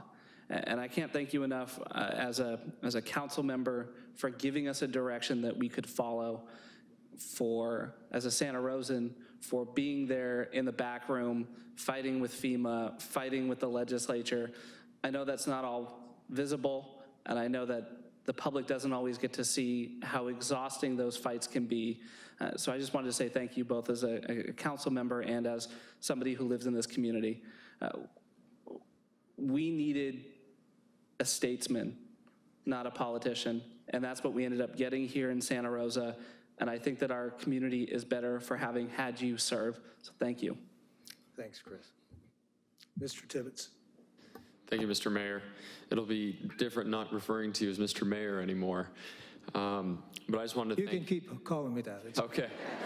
You know, maybe I will, just to keep the tradition going. But I wanted to give a personal thanks because when I was elected, along with Councilmember Rogers 2 years ago, and I had the chance to kind of serve under you as vice mayor, you were incredibly gracious in extending yourself to me and showing me the process of how things worked here at City Hall. And that was something that I remember, now that I reflect back upon it, thinking, you know, he didn't have to do that. God knows you were plenty busy sitting in that chair and being out in the community doing your duties as mayor. But I just want to extend a personal thank you for that. And I will always look up to you and appreciate you for that. And I also wanted to say, I have appreciated your thoughtfulness on this council a lot. You know, when I was elected, I feel like thoughtfulness is the thing that you have to embody to the best of your ability. And, but nobody has done that, in my opinion, better than you. I would seldom ever know which way you were gonna go on any given issue. And sometimes, actually frequently, you'd probably surprise a lot of us. But that's only a testament, I think, to the amount of thought and deliberation you put into the consequences of every decision. And I will miss that on the council, and I hope that we can all continue that tradition. Thank you, Jack. Mr. Sawyer. Thank you, Mr. Mayor. Well, first of all, I want to acknowledge, first of all, thank you. And also acknowledge the accomplishment of becoming not only a council member and a vice mayor and then mayor in one term. I'm not sure how often that has happened. It may be completely unique on this council. A lot has been accomplished, and you were literally, during part of that time, and a fair amount of that time, literally under fire. And we, as a body, have accomplished a lot, and it is, in the last couple of years, has been under your tutelage and your leadership and your tempo and your spirit that we have accomplished a great deal of that. And so many great words have been said this evening. I just want to say thank you. Thank you very much. Thanks, John. Mr. Oliveris. Thank you, Mr. Mayor. Mr. Mayor, I think even in the best of times, being mayor is often very challenging. And you had a hell of a time in your 4 years. Thank you for your leadership. I know it was, there were some difficult times with our disasters and all the other little things that come along our way. I think it is true that we set on this course at the beginning of 4 years or 2 years, even during your term. We think we're going in a certain direction. We think what's going to happen next, but then suddenly something comes along and changes everything, turns everything upside down for us, and we have to deal with it. You have dealt with it. You've dealt with a lot. You've dealt with the reunification of the square, a disaster. We celebrated our birthday as well. There's so many other things that happened that I can't remember, but I know this. I know that you're going to write a book, and I can't wait to read it, because I know that is something. I know that this was an amazing experience for you, and I do hope that you put pen to paper and do document your time here at the City Council, because I think it'll be read by many in the future. So thank you for your service. Thank you.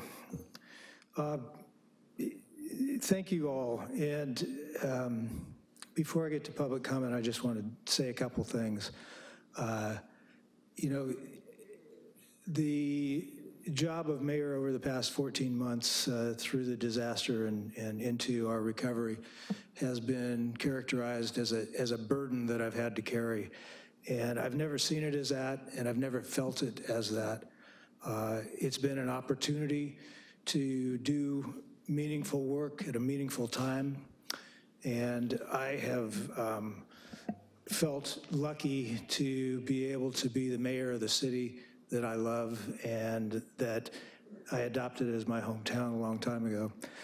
I feel lucky in a lot of ways. I feel lucky to have come on the council at a time when folks were ready. They had an appetite for change on the council. With staff, there have been a lot of changes with staff during this period.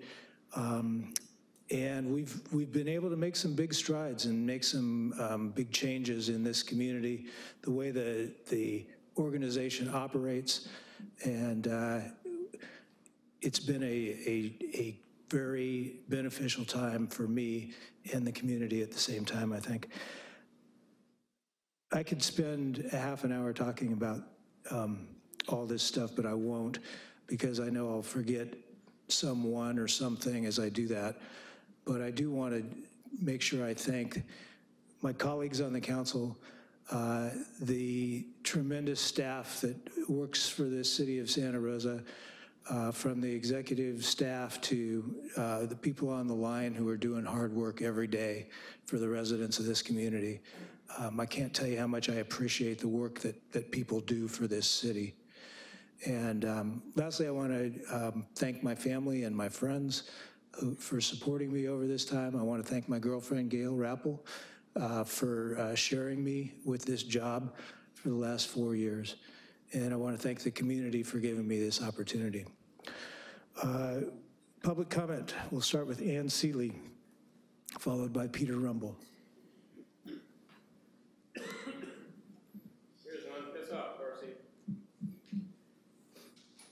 Always classy. Is Ann here? There she is. Yes. Mayor Corsi,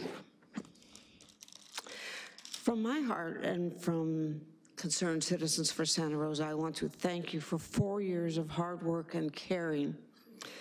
The flowers I brought for you today are of 2 colors. Yellow is for the sunny disposition that you have brought to this council that I appreciate so much. And the orange is for the passion with which you've faced the problems in Santa Rosa and done the very best anyone could do.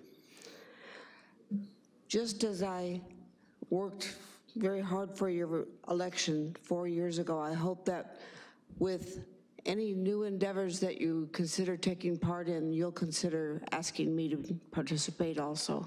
Thank you. Thank you, Ann. Peter Rumble. Good evening, Council. Peter Rumble from the Santa Rosa Metro Chamber. I wanted to, I'll be brief and just say words of congratulations to the elected council members, Tom, John, and Victoria. Congratulations.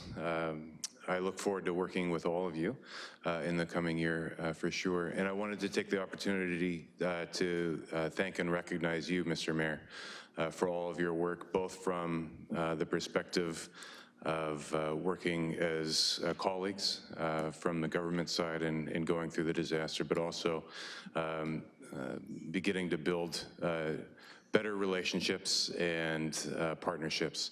And I really thank you for your approach to the job. Thank you for voting your conscience and working on behalf of the community and not anything else. And I really appreciate you, and I'll miss you. Thank you, Peter. We'll move on to item 17.3, the administration of the oath. Somebody thinks there's another card. Thank you. Is there another card? I'm going to ask one council member at a time to come up and take the oath, and then I will present you with the certificate of election. Councilmember Sawyer for District 2.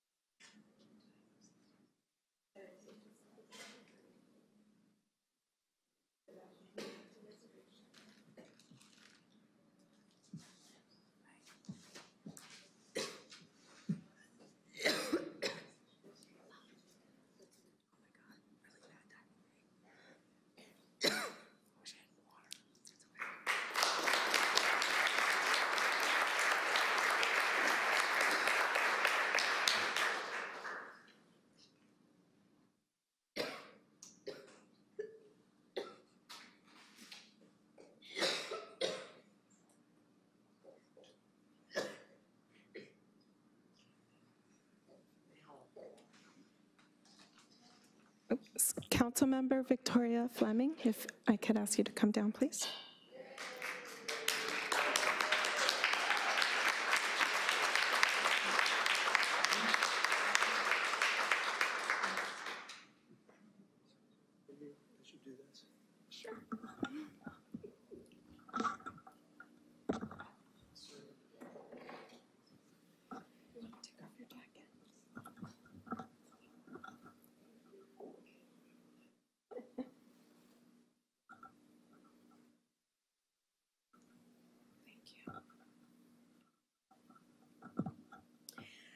Please raise your right hand and repeat after me. I, Victoria Fleming. I, Victoria Fleming, Do solemnly swear do solemnly swear that I will support that I will support and defend the the Constitution Constitution of the United States of the United States and the Constitution and the Constitution of the State of California of the State of California against all enemies, against all enemies, foreign and domestic, that I will bear true faith and allegiance true faith and allegiance to the Constitution to the Constitution of the United States of the United States and the Constitution and the Constitution of the State of California, of the State of California, that I take this obligation freely that I take this obligation freely without any mental reservation without any mental reservation or purpose of evasion, or purpose of evasion, that I will well and faithfully discharge the duties upon which I'm about to enter. about which I'm upon to enter.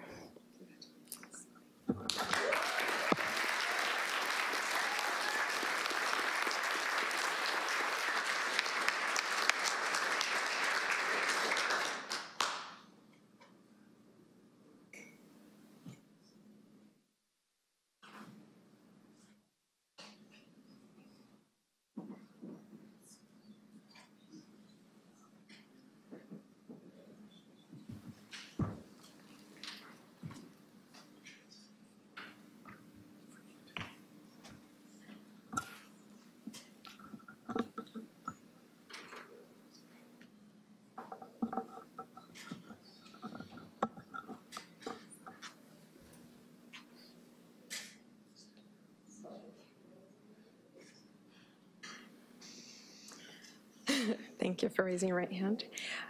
Repeat after me. I, please state your name. I, Tom Schwedhelm, Do solemnly swear do solemnly swear that I will support that I will support and defend the the Constitution of the United States of the United States and the Constitution and the Constitution of the State of California of the State of California against all enemies, foreign and domestic, that I will bear true faith and allegiance to the Constitution to the Constitution of the United States of the United States and the Constitution and the Constitution of the State of California, of the State of California, that I take this obligation freely that I take this obligation freely without any mental reservation without any mental reservation or purpose of evasion, or purpose of evasion, that I will well and faithfully discharge the duties upon which I'm about to enter.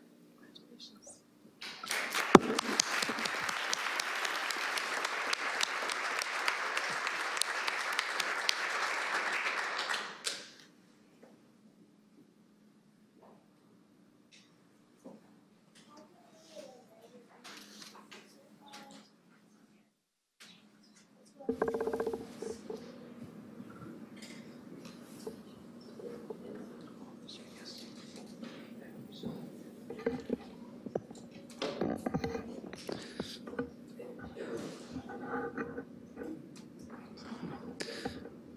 Thank you, Mr. Mayor. So we will move on now to item 17.5, comments by the newly elected council member, 17.4. Councilmember Fleming. No comment. Yet. Yes. But we are certainly looking forward to working with you, so congratulations and welcome. Items 17.5 and 17.6 are the election of the mayor and of the vice mayor. As we currently have no mayor sitting at the dais, I'll be running the first of those and then turning it over to the newly elected mayor. Ms. Gallagher, do we take public comment on both of these items right now? Yes, you may take them either separately or together is your choice. Okay. I will take them separately, give folks a chance to weigh in. So we'll start with item 17.5, the election of the new mayor, public comment, and just to make sure that we go over the process so that everybody understands. After public comment, council members will have an opportunity to make a motion and a second. If a council member accepts that nomination, their name will be put in. If there are more than one who are nominated, seconded, and accept, then it will be a vote from the council. If there are more than two, and whoever gets 4 votes wins. If there are more than 2 and a council member fails to get 4 votes, the council member who has the fewest votes will no longer be in the running. It'll be a revote of the council. Is that correct? That is correct. Okay. With that, I will take public comment on item 17.5, the election of the mayor. Ms. Gomez, do we have any cards? Oh, I apologize, I've got 2 right in front of me. Dana Bellwether, followed by Najee Rain Asuji Bearskinner, and I apologize if I butchered that.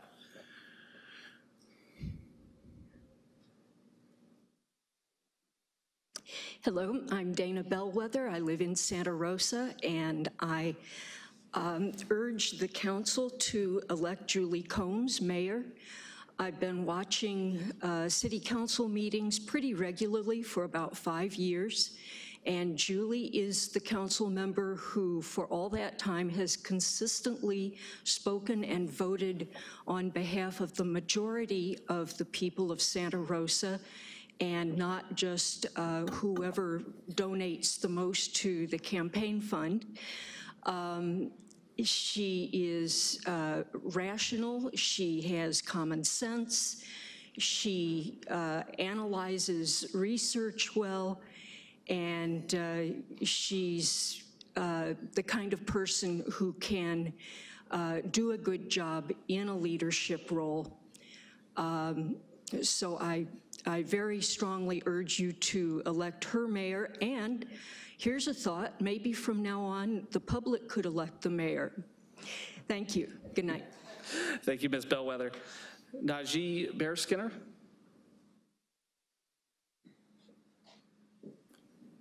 Najee? Gregory Fearon, and he'll be followed by Thomas Ells. Good evening. We've talked a lot about Santa Rosa changing, so I'd like to take this opportunity to make a recommendation to all of you that you get the charter group organized early and address the main issue, which causes us to have to go into angst every time we're asking each of you to run for mayor or to be mayor or get yourself selected, because the job is so hard for all of you that hardly do you have time to be council people, much less mayor. We advocate that you all get yourselves salaries. We advocate that you get yourself some assistance, and we advocate that you allow us to elect a direct mayor. We think that's probably the next step for Santa Rosa, and we're advocating at this point that, and recognizing how hard it is for you to select even among yourselves someone who has the time and the energy and who can put the job, the energy into the job that it requires. Thank you, Mr. Fearon. Thomas Ells.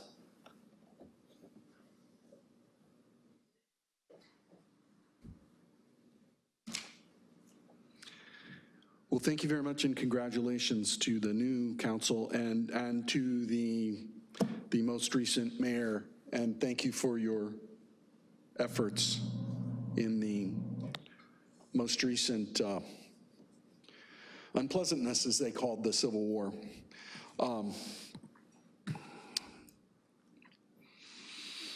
I think each council member mentioned that there was new and added leadership that the mayor brought, and that's going to have to redouble. I think you saw the graphics, the dashboard of how much was expended so far and how much you need still to recoup and to spend on all that you're going to do.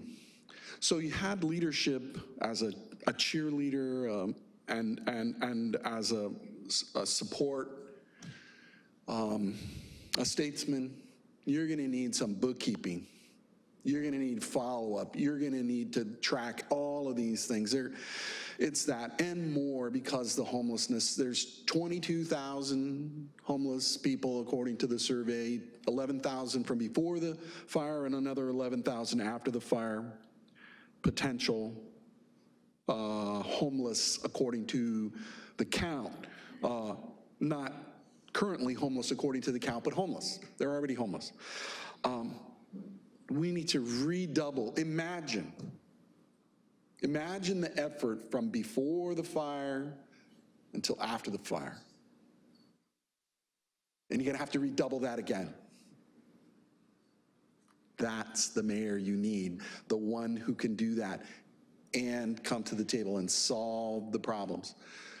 Because we do have issues, there's issues. And there are some yet to come. And I want to leave this on a very hopeful note. We will see in the very, very near future, and I hope that I'm wrong, but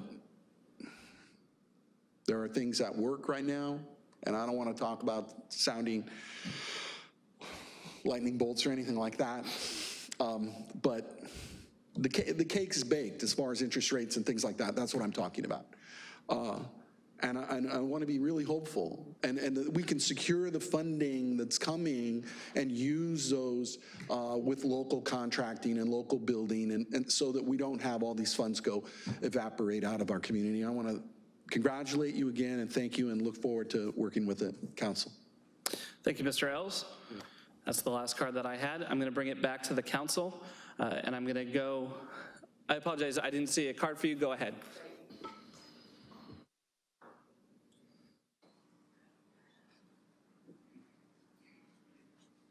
I'm Victoria Yanez with Homeless Action ! And I'm tired of everybody saying homeless action and leaving out the exclamation point. Anyway, I was very impressed with the oath of office that was taken tonight, and the emphasis on the Constitution.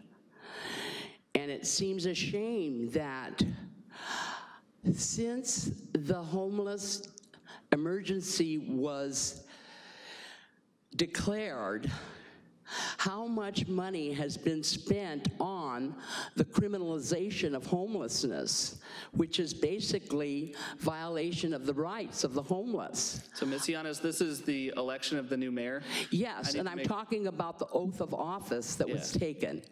And I was even following around Officer Wolf one time and asking him, shouldn't he be doing a mutiny on the bounty, on the county, the last time? But before it was the city. Knowing that they were just doing the turf, moving people from place to place, he should have refused to do it, because the officers also take that oath. So I'm just saying, you know, why do we have to wait for everything to go to federal court to be interpreted? Because let me tell you, I was very disappointed when I found out that Mr. Schwendhelm was the chair of the Leadership Council on how to spend the $12 million for the homeless. I thought that he was one of the chief designers of the program to criminalize the homeless. So this didn't seem too hopeful for me. I figured, you know, Catholic Charities will get a new roof and whatever else they want, and the homeless are still going to be on the street. So yes, you know, I am talking about homeless, but I'm talking about it in relation to the oath that was taken tonight. I want everybody to take that oath to heart, because we're talking about enemies, foreign and domestic. And I think that we need to look out for ourselves to make sure that we ourselves are not an enemy of the Constitution. Thank you. Thank you, Ms. Yanez. So I'm going to bring it back, and I'm going to open it up for nominations for the mayor for a 2-year term. Councilmember Tibbetts. Thank you, Mr. Vice Mayor. I'd like to nominate Tom Schwedhelm for mayor. Second. Are there any other nominations? Councilmember Sweathelm, do you accept the nomination? Are there any other nominations for the position of mayor? Seeing none, I will declare Tom the winner by acclamation, by unanimous consent. Come take your seat.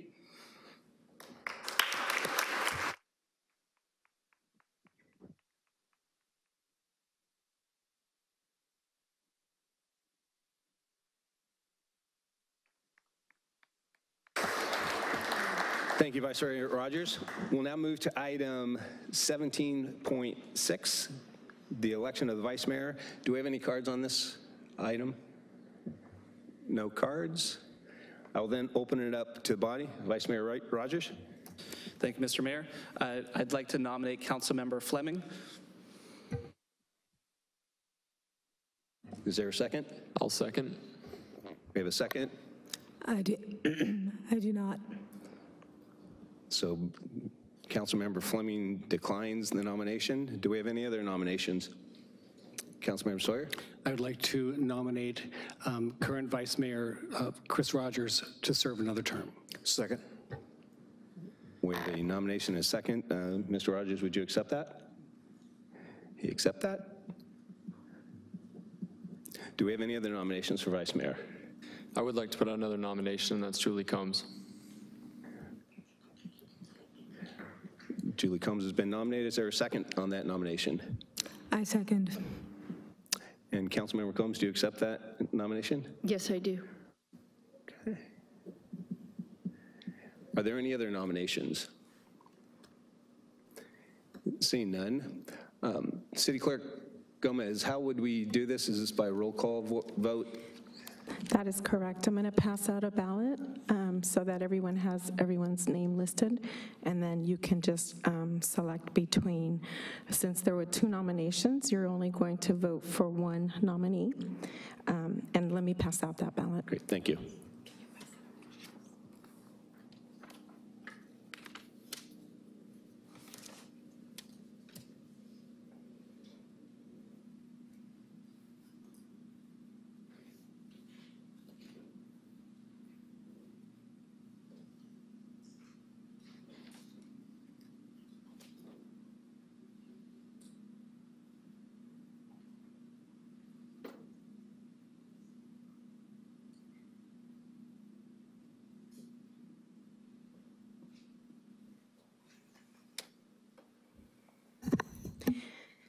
So each council member will cast 1 vote by roll call in order of last name, and the nominee receiving 4 more votes, the majority will be vice mayor, excuse me. Councilmember Combs? I vote for Combs. Councilmember Fleming? Councilmember Combs. Councilmember Oliveras? Rogers. Councilmember Rogers? Rogers. Councilmember Sawyer? Rogers. Mayor Schwedhelm? Rogers. Councilmember Tibbetts? Combs. Vice Mayor Rogers has the majority. Congratulations, Vice Mayor Rogers.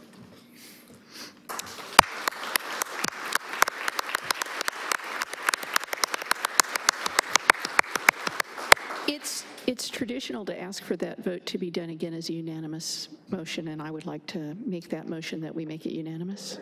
Second. We have a motion for another vote by Councilmember Combs, seconded by Sawyers. All in favor?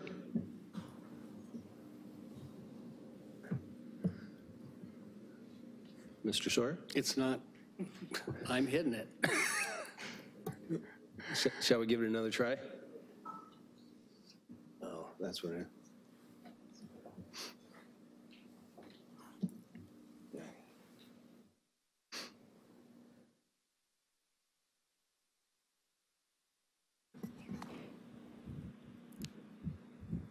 Councilmember Tibbetts? John. They're out of sync. There we go.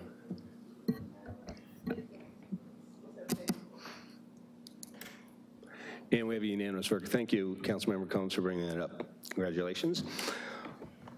Any additional cards for the final public comment period? Great.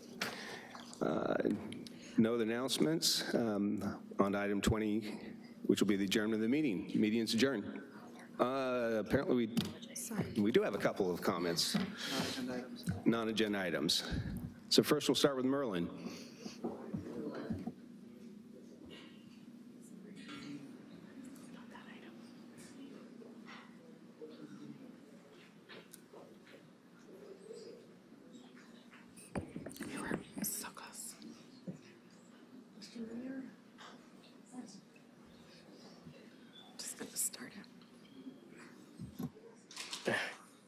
Come on.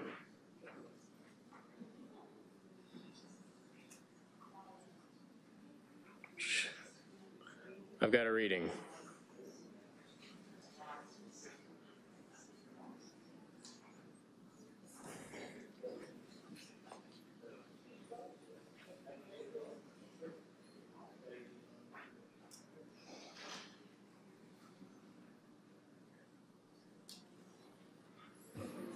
Ready to roll there, Martin? Having technical difficulties. You want to have the other one go and you come right after? Inaction in Homelessness is Sonoma's Shame by Kathleen Finnegan on December 9, 2018. Sonoma County's homeless people have been dealt a double whammy in the past few weeks by dangerously smoky air and the sudden drop of nighttime temperatures to near freezing. Every night, some 2,000 individuals are sleeping on our streets, says Sheriff-elect Mark Essick. It's more than sad that fervent pleas in the past several months by Homeless Action and other advocates to act quickly to protect people from the winter cold and rains have fallen on deaf ears at the city and county. Concurrently, a series of official findings have shown without a doubt that the city and county's homeless policies are not only inadequate, but contributing to the worsening situation. The most recent of these came at the Santa Rosa City Council's November 13th meeting when Bob Aronson, the independent police auditor, gave his second annual report. Aronson gave the police department good grades on most critical issues, but spoke candidly about the failure of the city's homeless policy to alleviate the situation.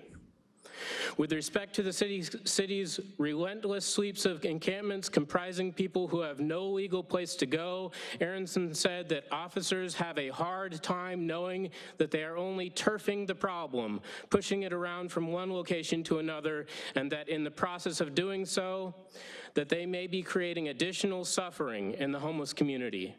This work, in addition to changing nothing for the disadvantaged, has only damaged officer morale. In addition, the question of violations of international human rights standards for those experiencing homelessness has been raised by three important bodies. On October 20th, the Sonoma County Commission on Human Rights announced that it had passed a resolution based on Article 25 of the United Nations Universal Declaration of Human Rights, as well as the UN's International Covenant on Economic, Social, and Cultural Rights, declaring that local governments have been carrying out aggressive action in eliminating unsanctioned encampments without providing short or long-term housing options for all residents without shelter, and thus falling short of their obligation to honor the human rights of all residents. Such actions effectively criminalize homelessness, said Human Rights Commission Chairman Kevin Jones, adding that such criminalization contravenes the UN Committee of the Elimination of Racial Discrimination and constitutes cruel, inhumane, and degrading treatment in violation of UN Article 9. I encourage you all to read the rest. Thank you. Michael Titoni, followed by Victoria Yanez.